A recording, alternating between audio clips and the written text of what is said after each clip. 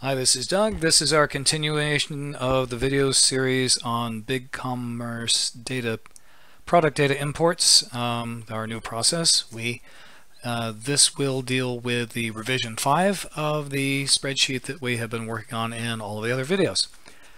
So in the last video, we had gotten to the process of modifying the descriptions, creating the product names, and had created run the HTML wrapper program, which gave us this code here. Now, from this point, the thing to do is to take some examples of this code and make sure that the formatting came out right. It may have to be run again because some columns had some fussed up data or something got done wrong. So how the heck do you manage to take a look at this gibberish and see if it's the right thing? And there's a trick to it. Always a trick to things. So the trick is to create a basic text file with an HTML extension and drag and drop it into the web browser and see how the formatting renders. It's not perfect, but you know, it gives you a good rough of what the heck's going on. So I'm going to open up Notepad here. And there are some tools online on the internet that you can do this as well, but I find this is easiest for me. So we're going to drag this in here to look at it. And what we're seeing here is just one of these descriptions that have been dropped into this file. So after a while, you learn the keyboard shortcuts to pick these. So I want to copy one from here. We're going to copy the first one. There. See? All right. And then we're going to delete the other one that's in there. Do a V. Do a save, which is Control S. And then we take our web browser window and drop the code in there. And here we see our rendering. Now, of course, the spec sheet links aren't going to work, but at least it shows us that everything is rendering pretty well. We do this a few more times. You know, at least 3 or 4 in your series. Try and pick a variety of lengths to make sure that the bullet points came out right. So once again, we Control A to select, blanket. Pick one of these, Control C, paste it in there, Control S to save it, and you don't have to drag and drop it. And once you hit save, if you just hit the refresh, the next one will come up, and you see here that the numbers change, the wattage and voltage has changed, that type of thing. Of course, as I said, these links will not work if you click on them. We just, as we said, just want to take a look at it to make sure it renders properly. So you do this 3 or 4 more times, and you've got a good idea that that all of these formatting have come out correctly. So from here we get into our final stretch. We're going to create a new tab here, call it BC Final for BigCommerce Final, and we're gonna copy, and as we said, we're doing a subset here. Normally this would be the merge one, but we're just doing 100 for testing. So we're copying these and oops, paste it in here. Now in BC Final we can go ahead and take out the columns of information that are not going to be imported to BigCommerce. So concat is no longer needed. We can delete that. The PDF file names have already been encoded in the HTML on DeskBot on that tab. We don't need those anymore. None of the lumens and dimming information, that's all been encoded, so we don't need that anymore either. The rest of them are good. All right. Good. Now the next step here is to look at our template and start applying in the various things that we need. Now we're going to need let's see here. Start going through these one of these time. Each color represents whether this is a mandatory, whether it's a fixed data field, or or not. The blue and the orange ones are the ones that are mandatory. Product ID only shows up when you're doing a bulk edit and re-import. I am not sure that that BigCommerce import requires these columns to be in this exact order, but in our processing we try and keep it this way so we're consistent. So we go back and forth to these columns and insert in order the things that are missing. So okay, so our first one is item type, and we copy it there and we paste it into item type, and we see from the template that's a fixed value that is called product, and we copy it in there, all well and good. Then we fill that all the way down, and that's good, and we keep going through the list. When we get to brand name, that is going to be created manually because there's obviously not a column in the spreadsheet for that. This brand name is going to be the name that is used in BigCommerce to identify these products to a particular brand. Be very careful that you're consistent so that you're not accidentally making REV with uppercase letters, REV with lowercase letters, REV as in REV lighting, and then it looks like you've got 3 different brands which are really the same thing. So be consistent. And we are going to we are going to mistype and fuck up everything. This will be REV in uppercase and consistent to our naming already in our site. We go ahead and fill that down and then keep going with the remaining columns. You should rearrange the columns as needed. So in this next series, first product description, then prices next. So we grab it from here, drag it over here so it's in the right sequence, and delete this no longer needed column. Weight, height, depth, width come next, so we go ahead and make a space for those and drag them over and delete that. And you follow this all the way through in the sequence. Now, of course, there are some things on the template that will be ignored. If there's no image 3, you don't put any of the image 3 attributes. If you're not having a fixed shipping charge, then you leave that out. So you have to be a little bit creative on what the set of things are depending on your site.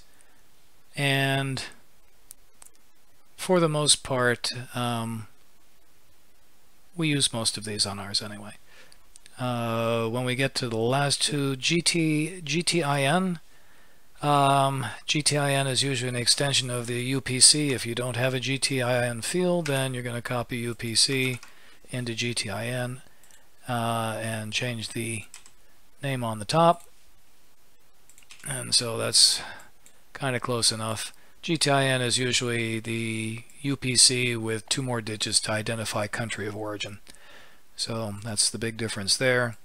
Manufacturer's part number will be the very last one. This is the same in our case as product code SKU, which we will copy and put on the end here, and then change the heading name as such. Copy from there and change that one. And all right, at the end of it all, you should have something looks like this. There should be no columns of information that BigCommerce doesn't use, and it should have a standard set of columns that it does use and need. Now keep in mind, this is a importing for records that don't already exist in the system. If you're doing an update, this is a slightly different process, and that will be covered in other videos. Now the 2 last critical pieces here that we still need to add are we need a product name, which is currently blank, and we have to change these product descriptions to the HTML version. So let's go ahead and clear that product descriptions thing, and then we will use our AbleBits tool to update these last couple of fields. So of course we have to put the heading back in description, So we have our 2 blank columns that we need to fill. We use AbleBits in here. Probably best go ahead and save this at this point. Highlight that. Highlight. Now we created the product name and the descriptions in the desk mod column, so we're just going to grab those 2 columns and update them up here. So we go back to BC Final after we've highlighted that. Use our AbleBits data, merge 2 columns. Next, we're pulling the 2 columns of information from desk mod. Okay, next we are matching on product code SKU, and this time we're going to do an update because we've got the columns already here just blank. So we're going to update product name, and that will match up with,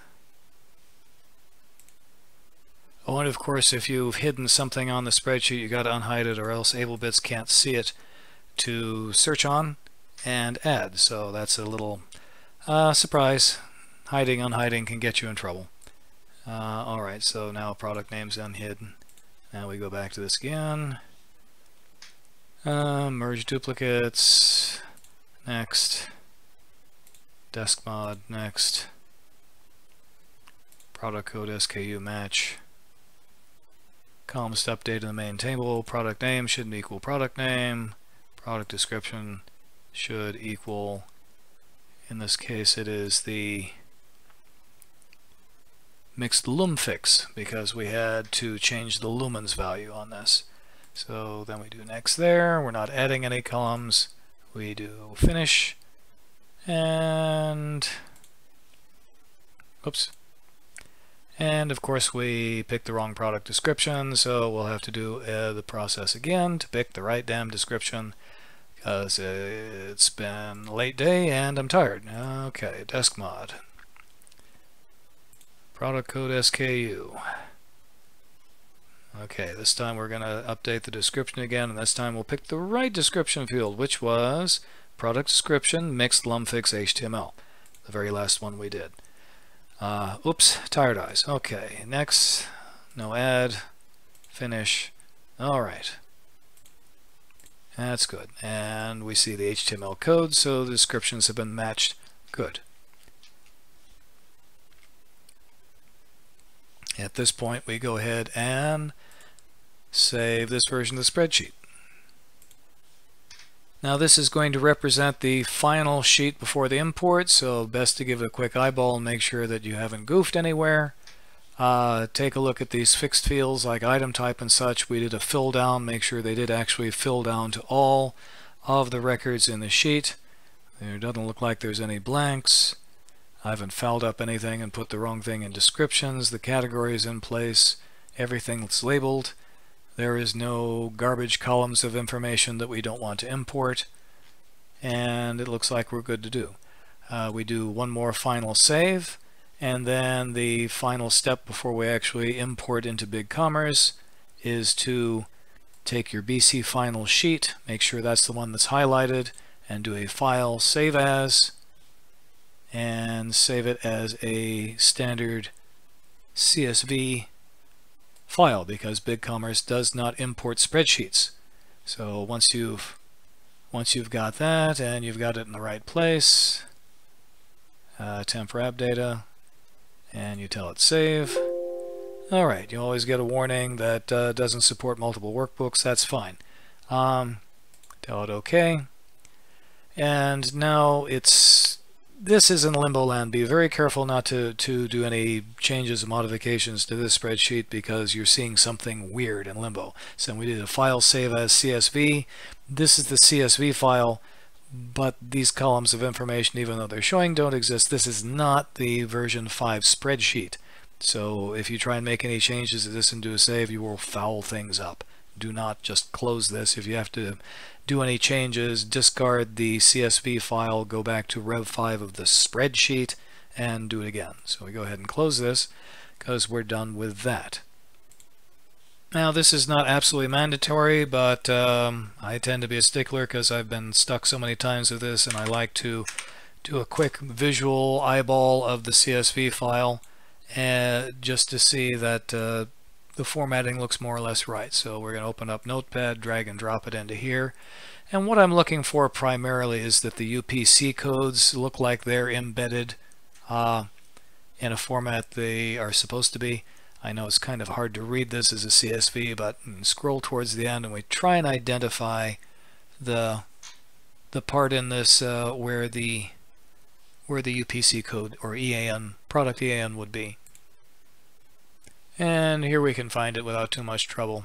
And we just want to make sure that we haven't had misformatting here and we've actually accidentally truncated off a 0, or it reads in scientific notation would be like -e plus xm something something. That actually does look like the UPC code that we needed. And this looks good. We don't have to be too thorough with this, and this is just me being anal. It's not an absolutely necessary last step. So at this point, this completes the prepping the BigCommerce import spreadsheet and the final CSV file for the import process. And so we don't have to do any more changes to the spreadsheet. This is REV5 is the last version of this. At this point, before we go any further and do the final import process into BigCommerce, you should have imported the pictures and the PDF files into the WebDav folders of your BigCommerce site using the programs that have been supplied. Please take a look at the video on the BigCommerce WebDav importing and verification process, the uploads. That has to be done before the CSV file is run, or else you'll have a failure and you'll have to do it again. So, but this completes this part of the video. The next one to look at before the BigCommerce final import step is to look at the WebDav file importing. And thank you, and have a good day.